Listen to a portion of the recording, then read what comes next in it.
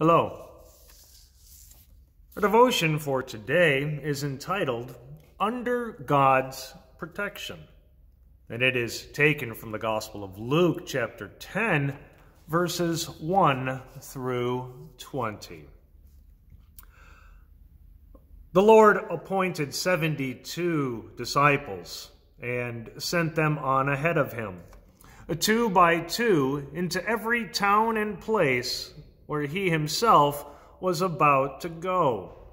And he said to them, "The harvest is plentiful, but the laborers are few. Therefore, pray earnestly to the Lord of the harvest to send out laborers into his harvest. Go your way. Behold, I am sending you out as lambs in the midst of wolves. Carry no money bag, no knapsack, no sandals, and greet no one on the road. Whatever house you enter, first say, 'Peace be to this house.' And if a son of peace is there, your peace will rest upon him. But if not, it will return to you. And remain in the same house, eating and drinking what they provide, for the laborer deserves his wages. Do not go from house to house. Whenever you enter a town and they receive you, eat what is set before you. Heal the sick in it and say to them, 'The kingdom of God has come near to you.'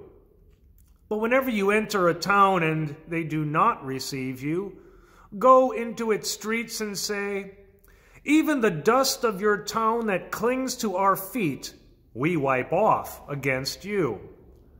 Nevertheless, know this, that the kingdom of God has come near.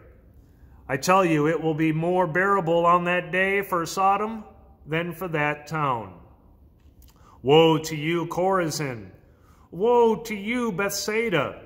For if the mighty works done in you had been done in Tyre and Sidon, they would have repented long ago, sitting in sackcloth and ashes. But it will be more bearable in the judgment for Tyre and Sidon than for you. And you, Capernaum, will you be exalted to heaven? You shall be brought down to Hades. The one who hears you hears me, and the one who rejects you rejects me, and the one who rejects me rejects him who sent me." The 72 returned with joy, saying, "Lord, even the demons are subject to us in your name." And he said to them, "I saw Satan fall like lightning from heaven. Behold, I have given you authority to tread on serpents and scorpions and over all the power of the enemy, and nothing shall hurt you. Nevertheless, do not rejoice in this, that the spirits are subject to you, but rejoice that your names are written in heaven." The 72 disciples who Jesus sent out came back, and they were completely overjoyed by their fantastic experiences. Even the evil spirits had been humiliated. It was really true. The Messiah had come. Then Jesus said something that could be understood only if you know how well the Jews knew their Old Testament. He alludes to one of Isaiah's prophecies about someone who wants to be almighty like God. The story about the fall into sin tells us that the serpent tempted Adam and Eve with this same temptation. You will be like God. Genesis chapter 3, verse 5.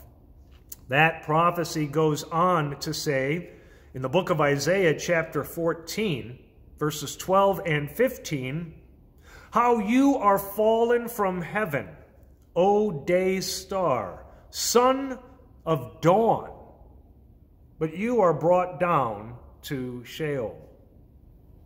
And now Jesus says some remarkable words In Luke chapter 10, verse 18, I saw Satan fall like lightning from heaven. Satan, who was created by God and wants to be like God and create his own kingdom, will be destroyed. He will lose all of his weapons. When Christ came into the world and his gospel went out to the people, Satan's days were numbered. He seduced people into following his example to be like God, to write their own laws and to take control of their lives. But Christ offers something completely different to this self-assertive and presumptuous way of life. Behold, I have given you authority to tread on serpents and scorpions, Jesus said in verse 19. Jesus was quoting a well-known psalm, which begins, He who dwells in the shelter of the Most High will abide in the shadow of the Almighty. Psalm 91, verse 1. This is Jesus' way of life, not trying to be equal to God, but to be under his protection. There's where you could receive the power he speaks about to trample underfoot all the power of the enemy. Then we are promised, and nothing shall hurt you. When the desire to be self-sufficient causes us to be left alone, in the midst of all the powers of darkness, the chance to sit in the shadow of the Almighty is a source of infinite security. When all is forgiven and we have laid our life in God's hand, Satan can no longer do any serious damage to us. He has no right to us. He has no power over us. He can tempt and torture, but he cannot snatch us out of God's hand. Let us pray. Lord Jesus, you are the stronger one. You are able to open things that no one is able to shut. You forgive so that no one can ever judge. You are our hope, our strength, our help, and our security. Those who were devoted to you looked forward to your coming. We have beheld what many kings and righteous men wanted to see, but never did in their day. Yet still they wanted to stone you because of who you are. That's how great blindness and the power of deceit can be. They crucified you, and you let it happen so that you could destroy the enemy's power. Praise be to you, O Jesus. In your holy name we pray. Amen. God's blessings. I'll see you next time.